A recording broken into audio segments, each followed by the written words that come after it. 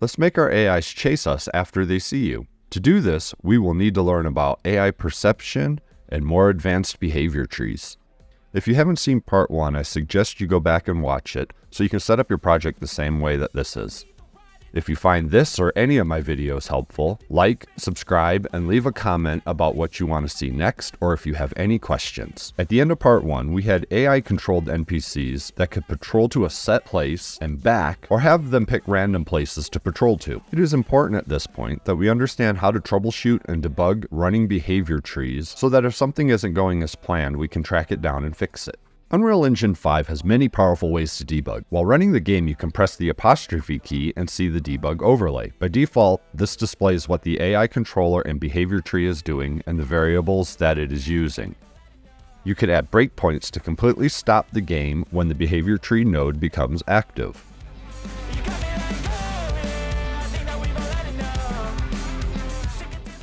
While the game is running, the behavior tree details are updated if the keys are set. This is a good way to spot name typos in your blueprints. While it's not required, I have decorators on each of my tasks in the behavior tree. This is simply a safeguard in case something changes the order of events. Because of this, I can reverse the tasks and nothing changes.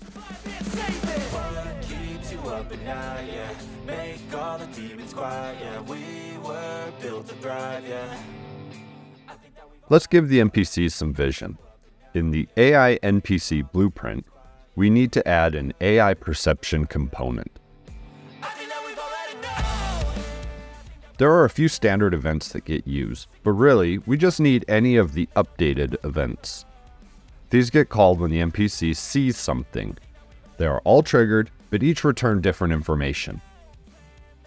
Setting up the AI perception component is straightforward. The Senses config option chooses the sense to use: sight, hearing, touch, etc. We will select the sight sense. You can add multiple if you want, and you can select which takes priority. I will make the dominant sense sight because it's the only one that I added.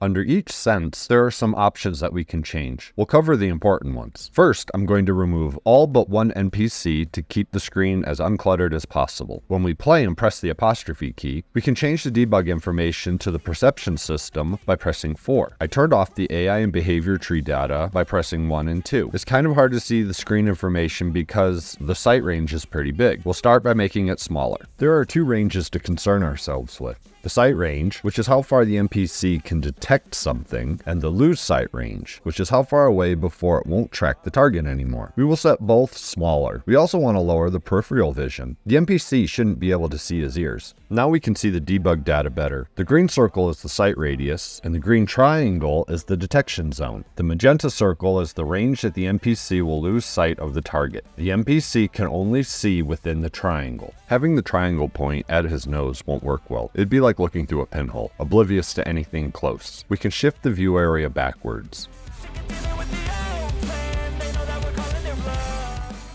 Better, but now we can see the back of his head. Changing the clipping radius solves this. Now the NPC has some side vision and can respond well. But he isn't responding. It's because he's not looking for the right team. We need to select all the options under Detect by Affiliation. The system is kind of dumb because you can't change the affiliations in the blueprint, only in C++. Just check them all and it will work for now. Any pawn that enters the view area is detected. You can see that the target is visible until it leaves the view area or past the magenta circle. For some reason, my printer screen decided to act up while recording. I'll be using the output log panel later. You can see that all 3 events are triggering and displaying the message. They trigger once the target enters the view and again when it leaves view. Here it is in debug. You can see all 3 running. For this project, I will use onTarget Perception Updated so that I have access to the viewed actor and view data. If you split the stimulus pin, you can see the different information provided. We will use the Boolean at the bottom. This is true when first viewing and false when leaving.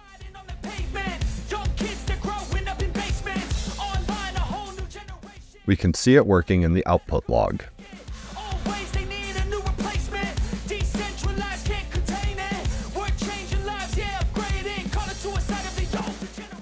Let's start doing useful things now.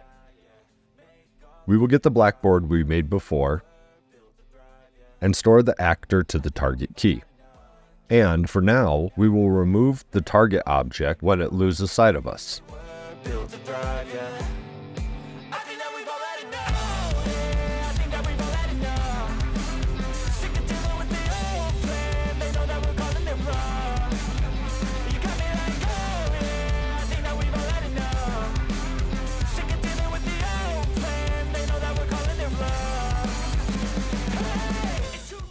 In the debugging, we will see it working. Let's make it more noticeable. I made a quick exclamation mark in Blender and added it to my AI NPC. Scale it down and position it over its head. Make sure it's parented under the skeletal mesh. And turn off visibility. Set it to be visible when it sees the target and off when it loses the target.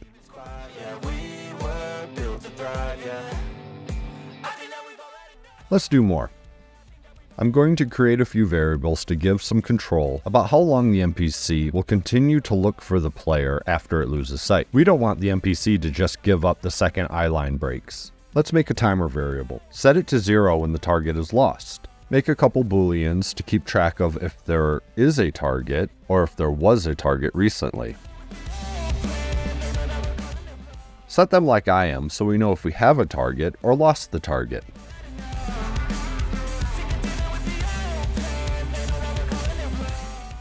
Bring back the tick event and we'll build the timer. We only want the timer to run if we lost the target and are looking for it. Now, get the timer and add delta time and set it. We will need to compare it to a time to look. I chose 5 seconds for now.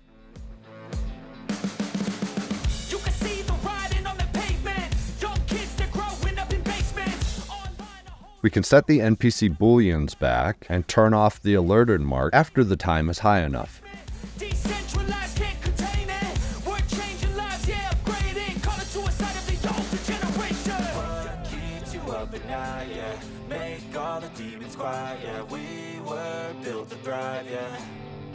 I think that we've all had enough. Keeps you up at night, yeah. Make all the demons quiet, yeah. We were built to thrive, yeah. I think that we've all had enough. Yeah, I think that we've all had enough. Sick of dealing with the... Time to have our NPCs finally chase us. We will do this by altering the behavior tree to do a little bit more. First, we need a selector because we either want to patrol if there isn't a target or chase us if there is. This part of the tree is the no target part of the tree. Over here, we're going to move to the target.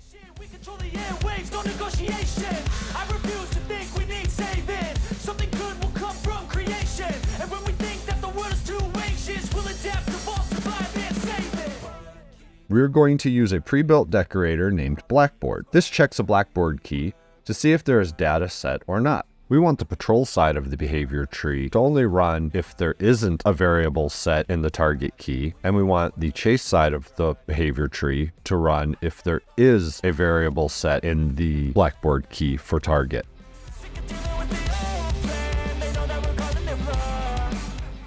The NPC didn't chase me. Let's find out why. Let's debug. Looks like the behavior tree is still running the patrol to set point. We need to tell it to stop right then if there is a target. It also gets stuck in chase because it will try to reach me and can't finish the task unless it catches me. We need to interrupt or abort these. First, we need to tell the decorator to abort if the result changes. In our setup, it just needs to abort itself. This will affect everything that is connected below it on the branch. The color changes for all the affected nodes that can abort.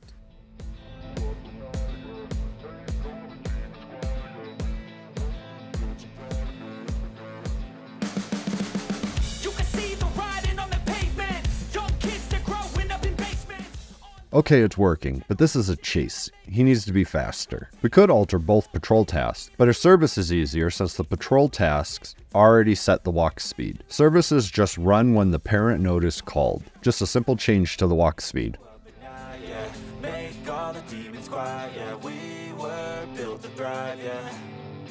I think that we've all had enough. Keeps you up at night, yeah. Make all the demons quiet. Now everything seems to be working correctly. Sometimes you can still get stuck in a task because it doesn't know what to do when you do abort. You can tell it what to do in the task blueprint. Here, we will just say stop immediately.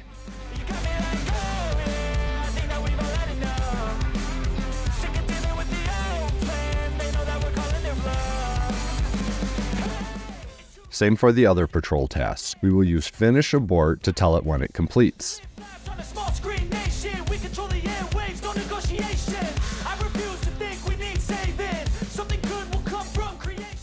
I'm not a big fan of the NPC knowing where I am through walls. I'll have the NPC go to the last place he saw the player once he loses sight of it.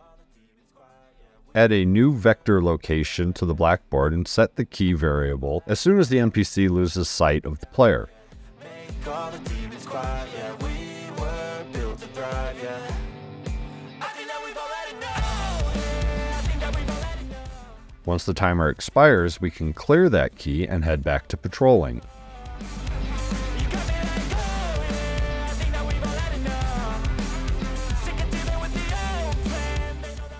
Now we can either have a target and no last seen location, which means we currently see the target and could chase it, or a target and a last seen location, which means we lost sight and we should go to that location.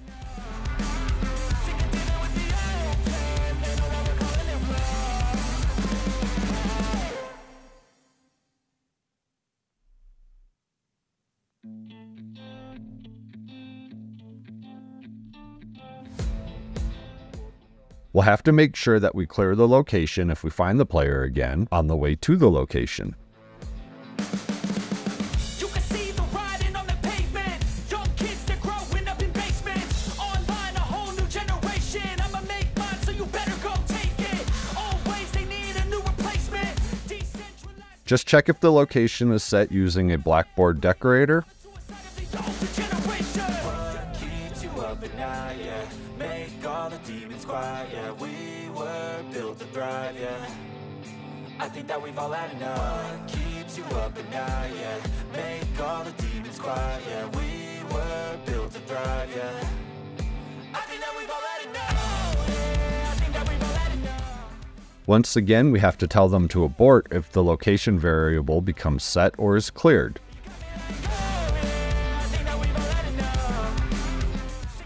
Now we see it chasing us, and when we get out of range, it heads to the last known place and waits a bit.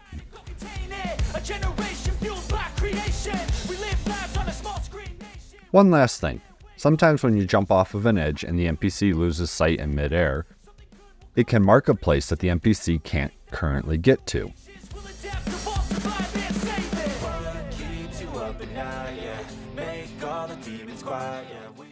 You can guard against unpredictable behavior by adding a Does Path Exist decorator. If there isn't a path, it just skips the move and waits until the timer expires.